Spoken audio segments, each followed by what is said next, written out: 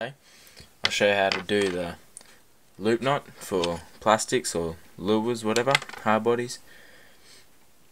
First you get a line of your choice, so I'm using 17-pound Vanish leader. First you do your granny knot, whatever size you want. Get the tip of the leader, put it through, so it's like that. See? Just like that. Then you get your jig head or your hard body and put it through the eye.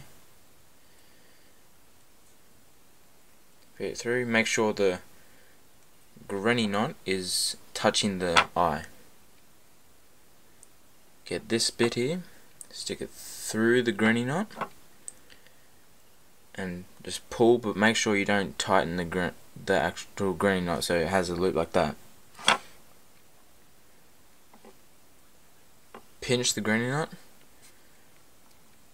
get the leader like this and just twist 5 or 6 times. 4, 5.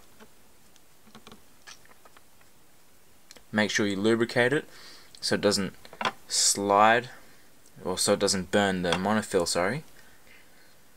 And put it back through here.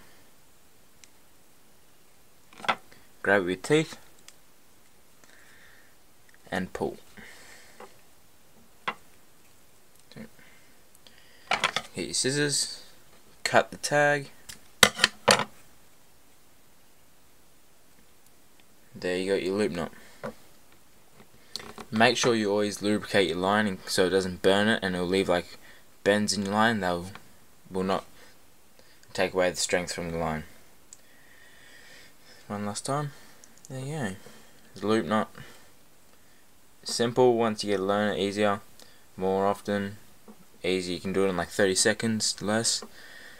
Yeah, there you go.